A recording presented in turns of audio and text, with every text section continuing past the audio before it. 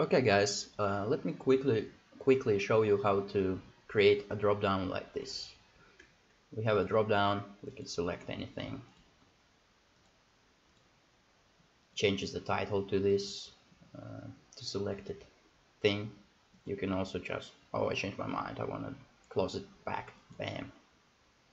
Everything is fine here. So let's see how you can do it. Okay, let's go to our screen. Let's hide this thing. Okay, basically I created a container here. Container called dropdown in this case. So let's go into it. On state 1 I have the nav bar with the title. I have the image, which is an arrow icon that I just got from proto.io library.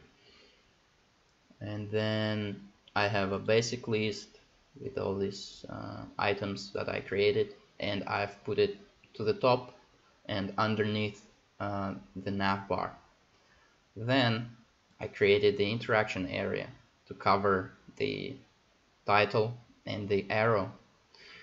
This interaction area, hold on. This interaction area takes us on tap to the container's next state, which is state 2.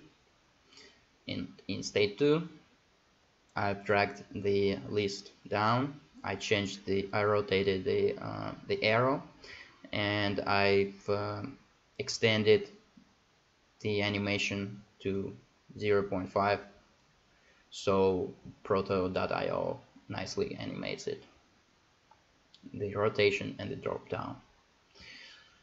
Now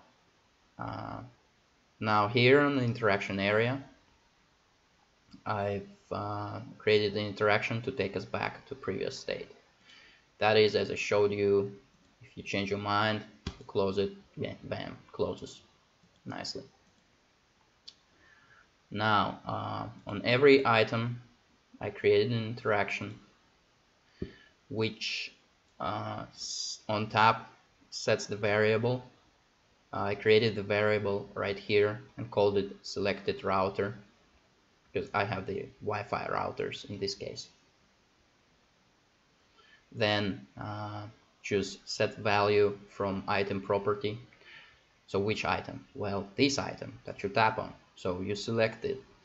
You select this item. It's in current container. It's in basic list. You access its dynamic property of free Wi-Fi. This is the item. And which exactly property? The label, because these things they are labels. And that's it. Then you execute a callback, and in the callback you just change the container state to the first state. So again, so that this thing hides back and the arrow changes. Those are the things we have at the state 1, right? Right. Then you just copy and paste this thing to all the other items, and the proto, I will just call it proto. Proto is just so smart that it actually changes from where to take the value. It changes it to the current item that you pasted the interaction to. So that's really neat.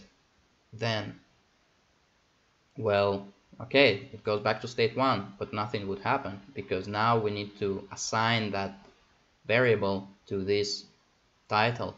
And the way you do it is you go to the states interactions, and on state enter, you change the property under logic, then the property of current container navbar title.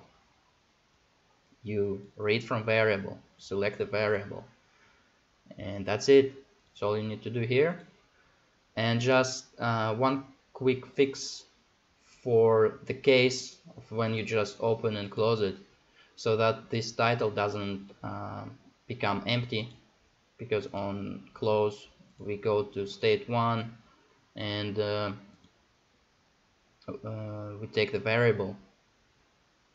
Well, if you didn't choose anything, the variable would stay empty.